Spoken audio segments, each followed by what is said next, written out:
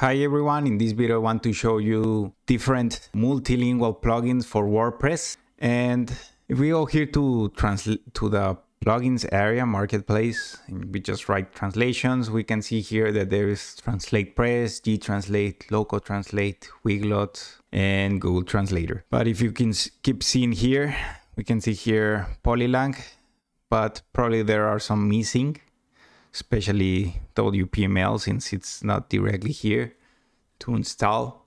And WPML is one of the most known WordPress translation plugins. That's the name it says, WordPress Multilingual Plugin.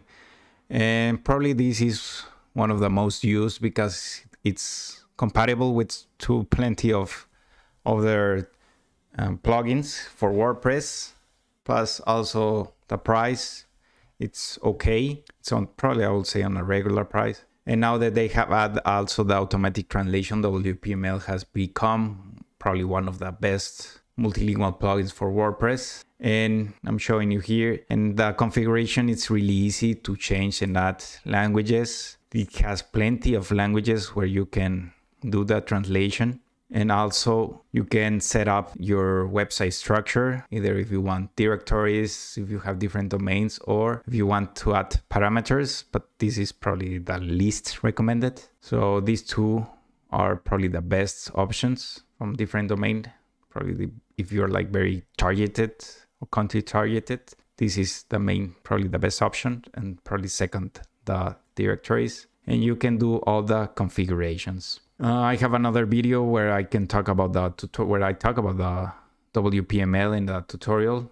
So if you want to dig deeper, you can check out that video. But to show you probably also some disadvantages of WPML, and I have to say that even if you have here now with this automatic translation, you can set up the limit, but if you overpass the limit when you're translating, sometimes it won't take as account all the characters. For example, here I'm still missing the 12,000 characters, and if I don't use this, they disappear for the next month, and I have reset of the 100,000 credits. So that's probably a disadvantage that WPML has to fix out. And also here on the translation engines, but this is a positive thing, is that they are now working with DeepL since probably 4 months, 5 months. And DeepL is a way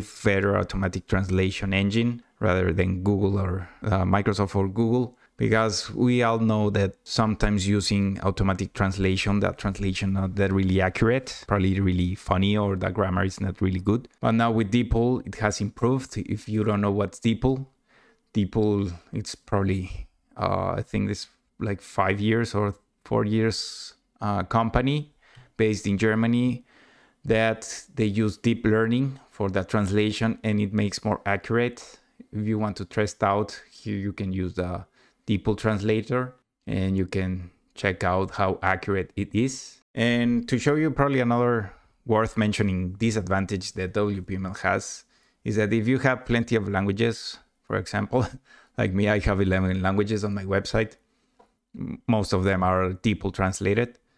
And if you do a change to your page, then you will have to update one by one the pages languages.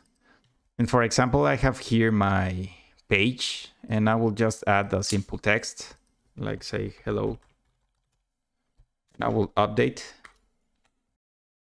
And if I go back here, you can see here the pencil icon. And then I have this one.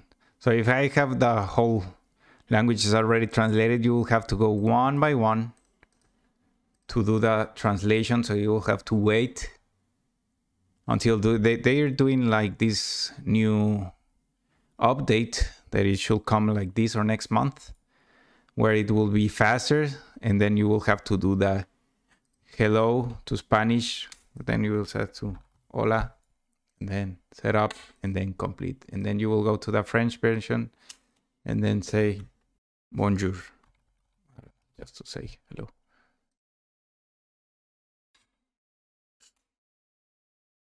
And then you will have to wait for the update of each page.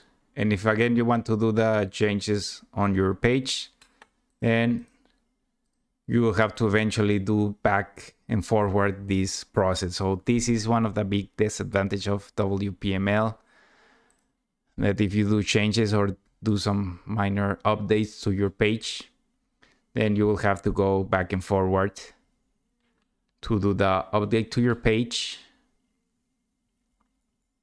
and also back to the update to your translated page. We go here and we set up, and then so those are, as you can see, there's no more the line of hello, so we just have to go to complete and then here again, and that's one of the disadvantages. So for this case, hopefully on the new update of WPML, this is one of the things they take care of. Yes, WPML gives you the advantage of having more control and not having a word limit to translate.